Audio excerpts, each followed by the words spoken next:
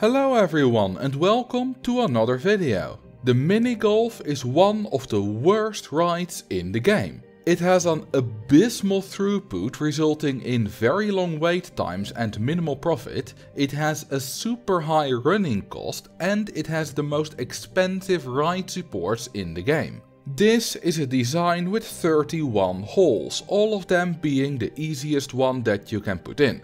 The easier the hole, the faster the guests will get through it, although repeating just one hole might get a tad boring near the end. The reason that this particular design has 31 holes is that the game stops counting after that, so adding more doesn't give you extra stats. But what if we added more holes anyway? Introducing the mini golf of madness. It starts off simple. All you have to do is get the ball into the hole on the easiest hole in the game. Once you've done that, you just need to do it again. And again. And again. And again. 31,864 times. I would advise bringing some water and some snacks with you, and it might take a while to complete all the holes. Unfortunately, Dylan S here was so excited about showing off his mini golf skills that he forgot to bring anything, so he's not going to have a great time later on.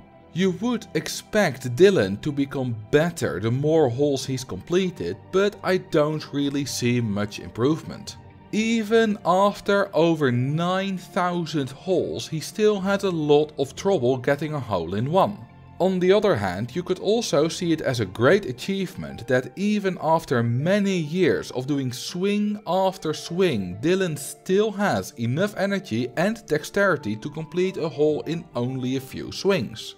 Our protagonist doesn't seem to be too happy at the halfway point, but he continues to play as he understands that if he stops, he violates the most core principle of Roller Coaster Tycoon and will burn in hell for all of eternity. Don't feel bad for him, he knew what he signed up for when he joined the queue. This is also the point where not taking any food or drinks with him takes its toll, as Dylan is getting quite hungry and thirsty. His mom told him not to forget many times, but he still forgot anyway. I suppose this is a good learning opportunity for him to not forget it in the future. After more than 110 years, Dylan finally completes the last hole and is relieved of the madness. And he immediately joins the queue again, without getting some supplies. Either he is just stupid and didn't learn anything, or he has gone mad and as a result enjoys the suffering. If you want to pull a Phineas and Ferb and build it in your backyard, it is yours for slightly less than 2 million bucks, which isn't all that much actually. You do need a big yard, as the size is about 1000 by 1000 meters or 1 square kilometer. After you've built it, you can sit back, relax and watch the people who play it slowly go insane. For the curious people, here are the stats.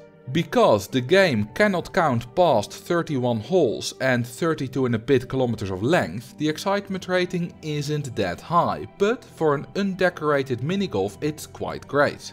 That said, I don't recommend building this if you want a good ride that makes you lots of money, as even for a minigolf it's obviously pretty terrible. And that was the introduction to the minigolf of madness. I hope that unlike the guests you still have your sanity, and if you do, you can look in the description and find a download of the park. You can also find a like button somewhere around the video and I'd be honored if you pressed it. Additionally, you can subscribe for more content or follow me on Twitch to watch me drive guests insane live. Thank you all for watching and I will see you in the next video.